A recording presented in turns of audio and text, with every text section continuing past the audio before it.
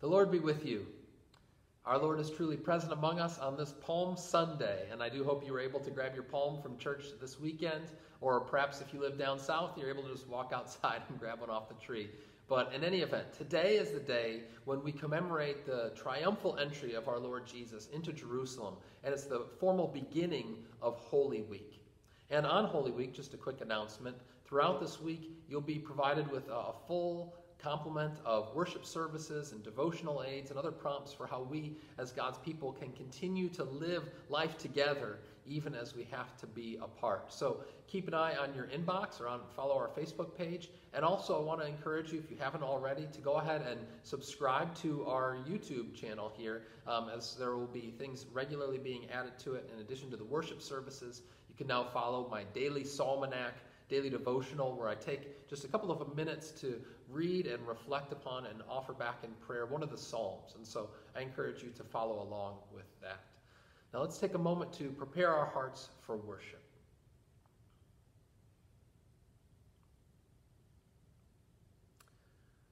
I invite you to please stand for our hymn of invocation, All Glory, Laud, and Honor. And if you've got your palm and you'd like, feel free to process around your living room.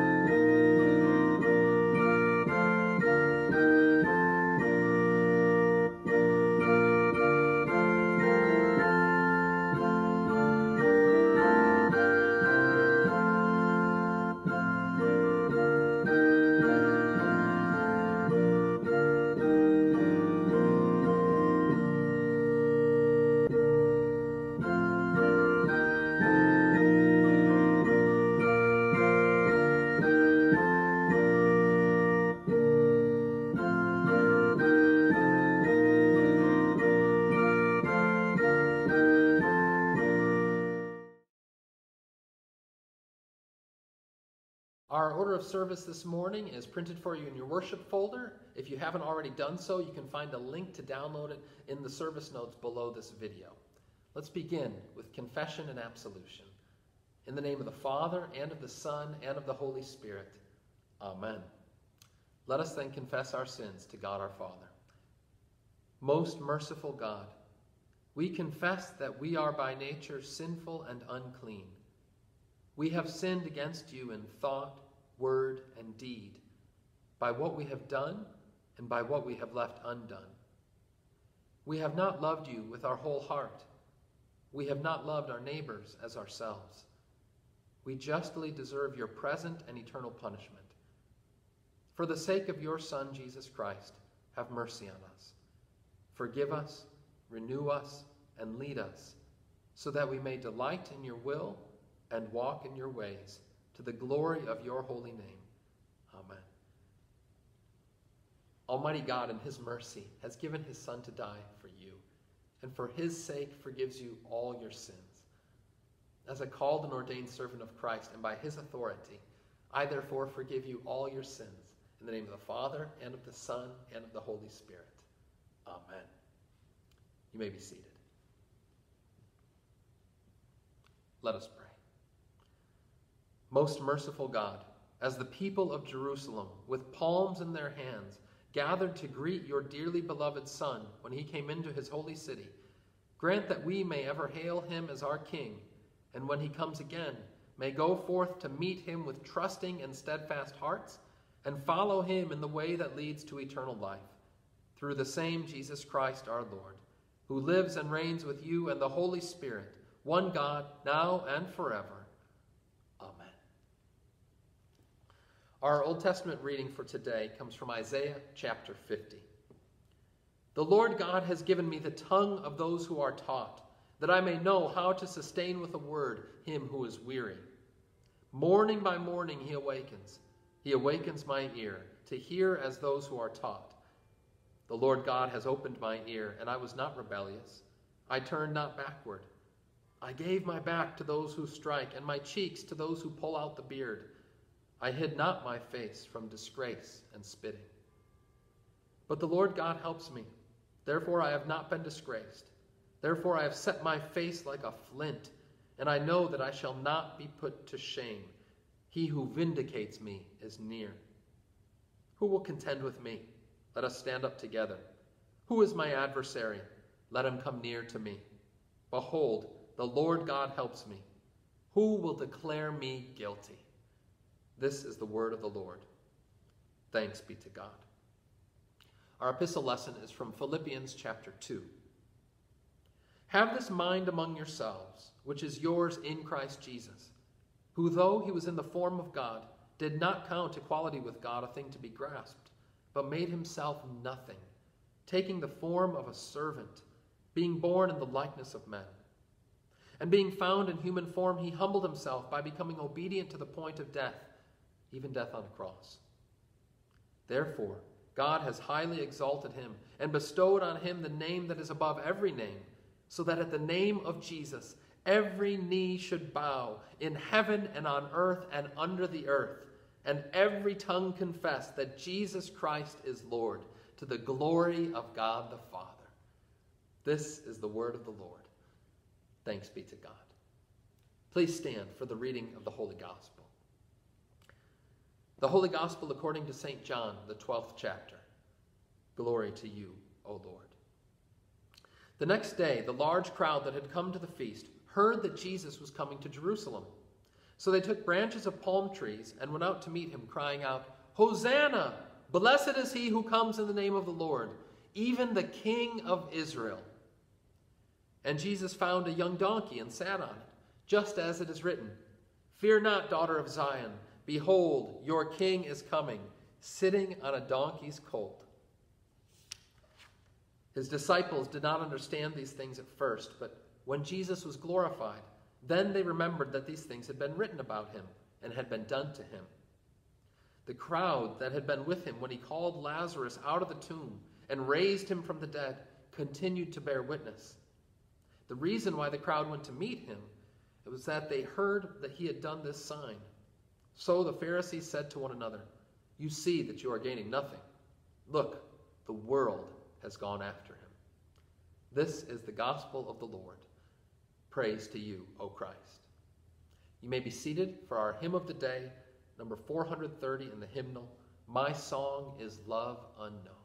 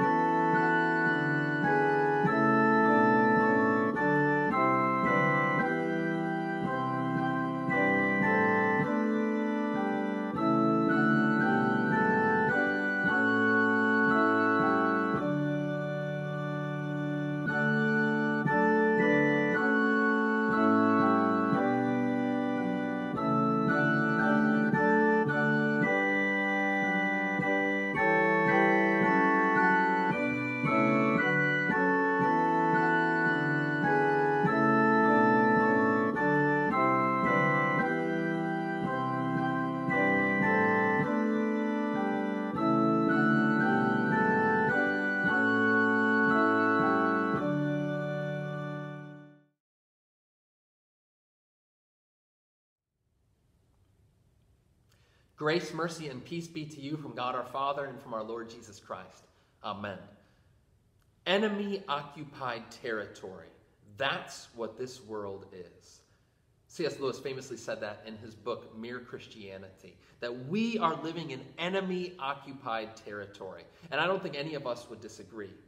What we might disagree about, though, is the nature of that enemy. Who or what is that opponent to the people of God? Well, some would say it's other people, whether those other people be politicians or the media or, God help us, snowbirds who are coming back up north. But then others would say, no, it's not any other people. Our opponent, especially in this moment, is the coronavirus. It's COVID-19. That's our true opponent. That's our true foe that we are fighting. That's the enemy that occupies our territory. I think in both of these cases, there's some truth to it. But our sights are being set too low if we think that's our fundamental enemy, whether it be other people, whether it be a virus or something else. No, our true enemy, you guys know full well. It's what St. Paul says in Ephesians chapter 6. He says, we do not wrestle against flesh and blood, but against the rulers, against the authorities, against the cosmic powers over this present darkness, against the spiritual forces of evil in the heavenly places.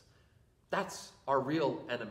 The spiritual forces of evil, Satan and his minions. That's our foe that we as the people of God continue to fight against. Not only in this season of sheltering in place and quarantine, at all times. It doesn't have to do with a virus. It doesn't have to do with other people. And all of these things can become tools or instruments of Satan, ways that he's able to pull the strings on the people of God. But they themselves are not what we're fighting against, friends. Our battle is not against flesh and blood or even microbes. Our battle is against the evil one. And I think especially in this time, we need to keep our eyes fixed on that spiritual battle. Make no mistake, it isn't just happening right now that the spiritual warfare is happening at all times. But I think that there's elements of this outbreak that have given us a heightened awareness of things that we cannot see, of that unseen battle that is raging all around us, that's happening even now. We live in enemy-occupied territory. But what are some of the strategies that Satan uses? What are some of the different ways that our foe tries to get after us? Well, unfortunately, there's too many to list. But let me give you just three as we try to think about the nature of this battle for us right now. Loneliness, listlessness, and forgetfulness. First of all, loneliness. Satan, you know full well, loves to take the tack of divide and conquer. He wants to divide people, isolate us, separate us, because then he knows it's easier to get after us. When we don't have the power, the strength in the numbers as the people of God, we become much easier marks for him. You say, well, now would be a natural time for him to get after us. Yeah, absolutely. That's why it's so important for us to push back on that, to recognize that in our loneliness, in our isolation, we can't allow ourselves to be alone. We have to find ways to be together even while we are apart. Because what Satan wants to do is to drive that wedge between each and every one of us, even while we are isolated and sheltered in place, and to use that to his advantage. It doesn't have to be so. We're fortunate to live in a time when we can still connect, when we can still be with one another, even as we are right now across the World Wide Web. Don't allow loneliness to settle in. Give me a call. Connect with your fellow brothers and sisters. Make sure that Satan doesn't allow this time when we have to be divided to also be a time when we are conquered. So that's one strategy of his, loneliness. A second one, though, maybe especially pertinent in this season, is listlessness. Now, listlessness is kind of a fancy word for laziness, but it goes deeper than that. It's not just laying around the house, which frankly all of us are doing plenty of right now. It's that spiritual sloth that settles in. It's when not only am I kind of laying around, but it's when my soul has now become in a settled position of just bleh. That's listlessness. And look, I know I myself have written in recent weeks like, hey, to survive this quarantine, some days we just need to stay in our pajamas and sleep in. I still stand by that. But we can't allow that to be every day, first of all. And furthermore, we can't allow that to overtake and inwardly to overtake our sense of who we are and the life that we are called to live in Christ. It is imperative for us in this moment to continue to keep the rhythms of the faith, to continue to be vigilant in prayer and in studying the scriptures, in speaking and maintaining fellowship at a distance, calling one another, keeping in contact. All of those ways to battle against, to push back against that spiritual sloth, that listlessness that can so easily settle in and that Satan uses to draw us away from the Lord. And so there's that loneliness, the listlessness, and then thirdly, forgetfulness. Forgetfulness. One of the real challenges, just from a mental health perspective, in a time like this, is people can lose a sense of of orientation, of time, of structure. And you start to just forget things. Our minds become a little bit atrophied, if you will. We need to maintain a fervent memory of faith. What Satan wants to lure us into is that spiritual amnesia. You see it over and over again in the scriptures in the Old Testament. The Israelites, they forget the Lord who saved them. They're wandering in the wilderness, and they start to think, you know what, this is so bad. Why didn't we just stay in Egypt? We were eating pretty good there. And I think in the midst of this wilderness of sheltering in place, some of us might be feeling the same kind of forgetfulness. Man, we've never had it so good than when we were able back in the good old days.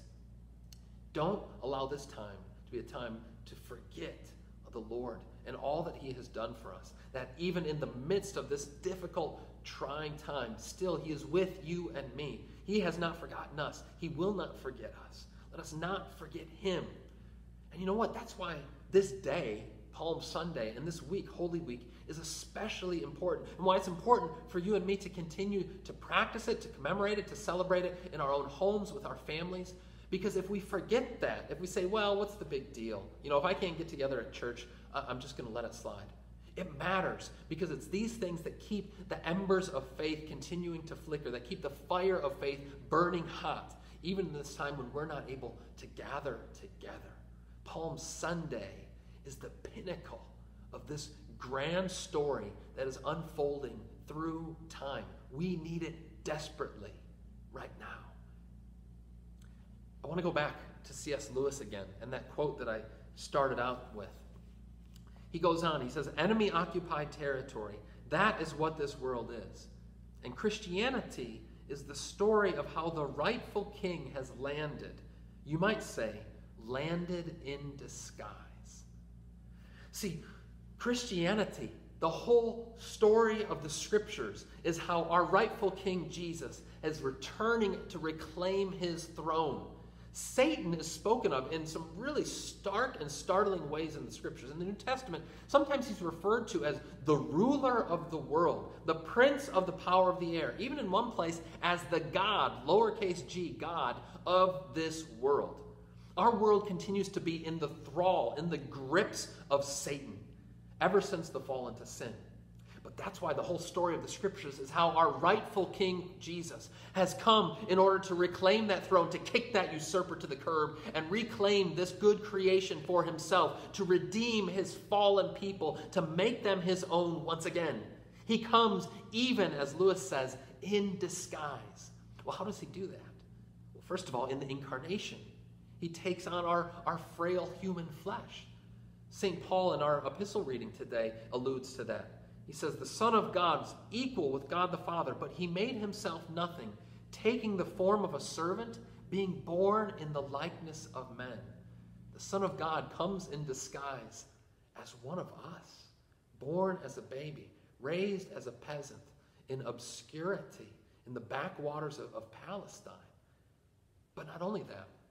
See, on Palm Sunday and throughout Holy Week, we see the lengths that this disguise of our Lord goes to as he cloaks himself in shame and indignity.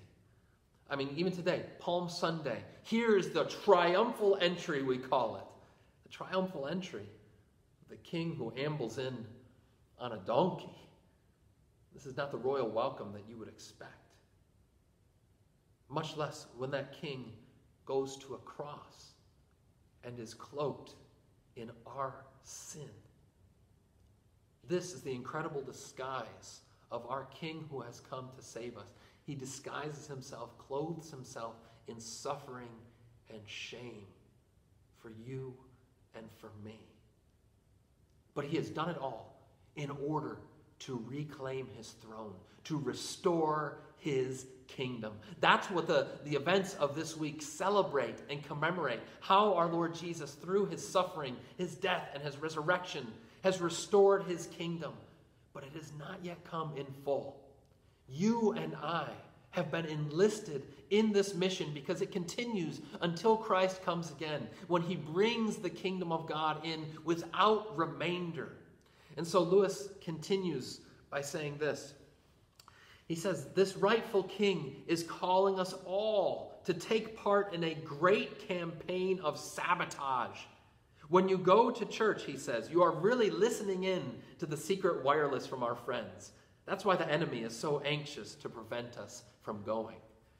Suggestive words, especially in this moment when we are not able to gather together. And it is like we are listening in on this secret wireless, or at least through our wireless internet. From our homes, still we are gathering together as the people of God, listening in on the good news, the message of our King Jesus, who is still launching this campaign of his kingdom and enlisting you and me into acts of royal resistance against Satan and his snares. But what does that look like? What does that campaign of the kingdom look like? What are these acts of royal resistance? What's their character? What's their nature? Well, I think we could take some inspiration here from the history of our own country during World War II. So, toward the end of World War II, in 1944, the Office of Strategic Services, the OSS, put out something that they called the Simple Sabotage Field Manual. The Simple Sabotage Field Manual. This was a real thing. And they were giving it out to the Allies in the event of a Nazi occupation. And the idea was, how can regular citizens, ma and pa, how can the kids all be enlisted in this act of opposition, this resistance against this enemy occupation? But when you read it, when you look at that field manual, it doesn't counsel great big acts. It doesn't tell people to take up arms and to, have kind of an anarchist cookbook with a bunch of explosives or anything like that. Instead, what it recommends is 1,000 acts of small resistance. The examples that it gives are almost kind of funny. It says things like, well, misplace tools when you're working. Make sure that, over there they're not going to be able to find. Where's the hammer? Where's the wrench? They're trying to work. They can't do it. It says clog up all kinds of different machines, including toilets. I won't say anything more about that. And it even says, this is my favorite one, it says, look, if you're serving on boards, you're serving in the workplace, refer as much as you can to committees. Bureaucracy, this is your moment. Through all of these small acts of resistance, the idea was that that's how we will prevail. It's not through one great big thing, but it's through all of the people working together in order to sabotage that occupying enemy.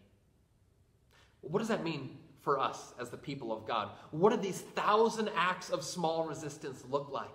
It means that it's not a matter of us just doing one big thing, but that each and every one of us take responsibility as Christians, as followers of Jesus, to offer little clandestine cups of cool water, to scatter out those mustard seeds, those small things, those little gestures. Those are the things that are part of the campaign of the kingdom, the onslaught of God's mercy still working in the world.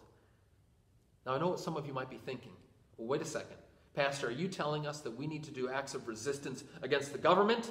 We need to say, oh, wait a second, this shelter-in-place stuff, we shouldn't be doing that. We will resist. No.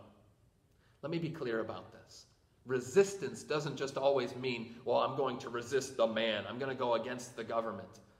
In this case, resistance looks like honoring the government, upholding the fourth commandment, shall honor your father and mother, including the ruling authorities, who have ordered us for good reason to stay sheltered in place. Right now, to resist Satan, our true enemy, and what he would try to do, which is to impugn the name of Christ, to bring shame and dishonor on our Lord and on the church. To resist that, you and I need to honor the orders of our governor, of our government, and stay sheltered in place, to abide by those rules, even when everything within us says, no, we want to continue to gather together, we want to get out and do as we please. We're not going to do it because we want to be faithful to Christ, to honor him. In that way, you're doing one of these small acts of resistance. But what else? What can that look like for us as the people of God? Well, for those of you with families, with kids, I think it's praying together as a family, reading the Bible to your kids, saying, look, it's such a blessing that we have a pastor, that we've got Sunday school teachers, but ultimately I need to take this responsibility of faith formation for myself, for my family. Now is a wonderful opportunity, if you haven't already made that a habit in your practice, in your home, in your family, to do it now as a small act of resistance. Some of those other ones are calling on friends and neighbors, checking up on them, keeping those bonds of connection like we talked about before. All of these little ways that we can do it, giving the acts of kindness. If you're running to the grocery store, finding out, can I pick something up for someone else? Making sure that I'm wearing a mask, keeping my 6 feet of distance. All these small acts of resistance. And let me give you one more for today in particular, Palm Sunday. You've got your palms. So how about if today at noon Eastern time, we were all to go out for a little bit of exercise, not to gather together, but by ourselves and with our family, to go on a little personal Palm Sunday procession, just around your house or around your block. You could even sing All Glory, Laud, and Honor if you're so inclined. And let's snap a picture of ourselves. You guys know me, I'm the old-fashioned guy, but if you're able, snap a selfie of yourself, of your family, and tag it. Send it to friends and other fellow believers. Tag our church with hashtag Royal Resistance. See, Satan wants to use this time in order to drive us apart, in order to weaken our faith. But the Lord would have us use it as a time for bolstering us, to building us up individually and as the body of Christ, to continue this campaign of his kingdom, the mission that will continue until our King comes again and restores his kingdom in full. Look, guys, this is a trying season for us. It's a season of scattering. We're not able to be gathered together. But that doesn't mean that God isn't up to something. In fact, it's just the opposite. I'm sure that he is. One way I know that, throughout the history of the church, God has used seasons of scattering in order to expand his kingdom, in order to spread the good news. We've been studying the book of Acts in our Bible study, and you see it over and over again in the book of Acts. To give just one example, in chapter 8 of Acts, up to that point, all of the Christians, all of those early followers of the way, as it was called, they were stationed in Jerusalem. And they were gathering together as the people of God in Jerusalem, worshiping, praying, and serving one another. But in Acts chapter 8, after the first martyr, Stephen, it says that a great persecution was leveled against the church. And you think, oh no, what's going to happen now? It says all the people were scattered. The apostles stayed in Jerusalem, but all the rest of the believers were scattered to the four winds. What's going to become of the church? Is it all just going to collapse? Is this the death knell of the people of God? By no means. Instead, as a result of that scattering, it goes on to say that the good news was being spread everywhere. We live in such a moment. In the providence of God, he has provided for this moment for us as the people of God to be scattered. It's not ideal. It's not my first wish. But God is using it in us individually and through us corporately as the church, as the body of Christ. He is blessing us through this blitz of blessing, small acts of resistance, this campaign of the kingdom of God that is continuing and ensuing through you and me. This week, Holy Week, it continues. Christ is still risen from the dead. He is not going to be conquered. He is not going to be defeated. While we live in this enemy-occupied territory, we're not going to lose sight of who our true enemy is. We're not going to take our eyes off the ball, but we're going to remember that our battle is not against flesh and blood. It's not even against viruses and diseases. Our battle is against the spiritual forces of evil. And we will not resist. We will not relent. We will not give in. But instead, through 1,000 small acts of resistance, we will form an onslaught of the kingdom of God. Look, friends, this is our moment as believers, the week of weeks. And you know what? Hosanna in the highest. Spread the word. Amen. May the peace of God that surpasses all understanding keep your hearts and minds in Christ Jesus. We stand to confess our faith in the words of the Apostles' Creed.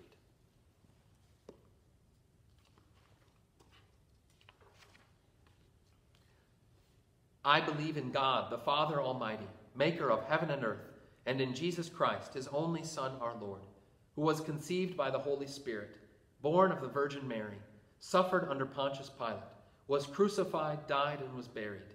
He descended into hell. The third day he rose again from the dead. He ascended into heaven, and sits at the right hand of God, the Father Almighty. From thence he will come to judge the living and the dead. I believe in the Holy Spirit, the holy Christian church, the communion of saints, the forgiveness of sins, the resurrection of the body, and the life everlasting. Amen. You may be seated for the prayers.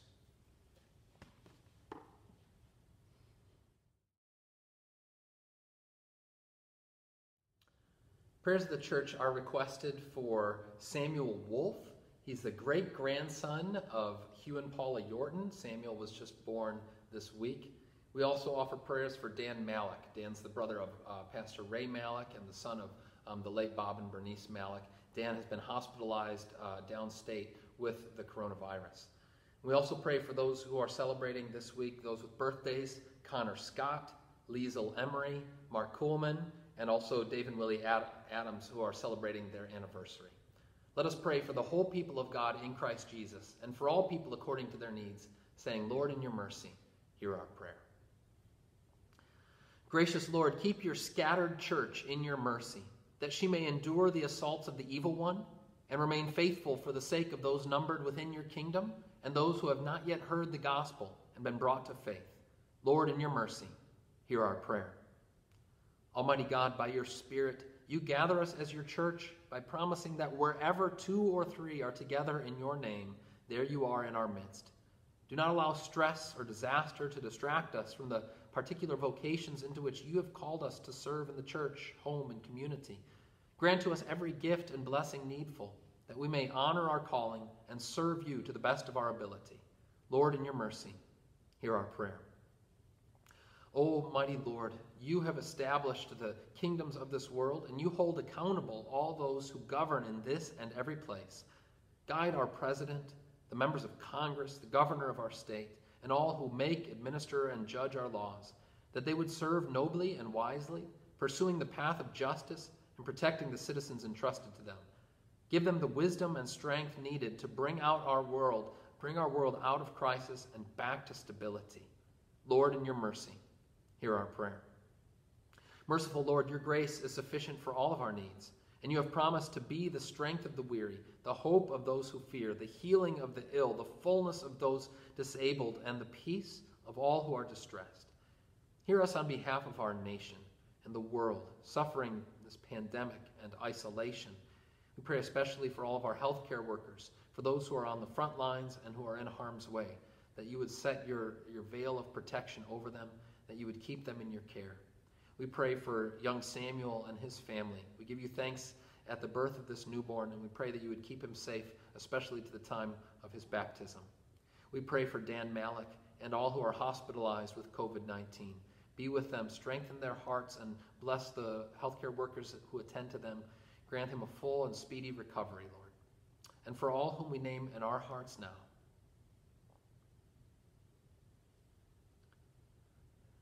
grant that all these be well supplied by your grace in every time of trouble. Lord, in your mercy, hear our prayer. Blessed Lord, you give food to the hungry, and you provide for all our needs in this mortal life. Grant a grateful heart to those who are celebrating this week, for those with birthdays, Connor, Liesl, and Mark, and also for Dave and Willie on the occasion of their anniversary. Keep them ever mindful of your blessings, lest they forget your goodness. Lord, in your mercy, hear our prayer. And taught by our Lord and trusting in his promises, we are bold to pray, Our Father, who art in heaven, hallowed be thy name. Thy kingdom come, thy will be done, on earth as it is in heaven. And give us this day our daily bread, and forgive us our trespasses, as we forgive those who trespass against us. And lead us not into temptation, but deliver us from evil. For thine is the kingdom, and the power, and the glory, forever and ever. Amen. Now receive the blessing of the Lord. The Lord bless you and keep you. The Lord make his face shine on you and be gracious unto you.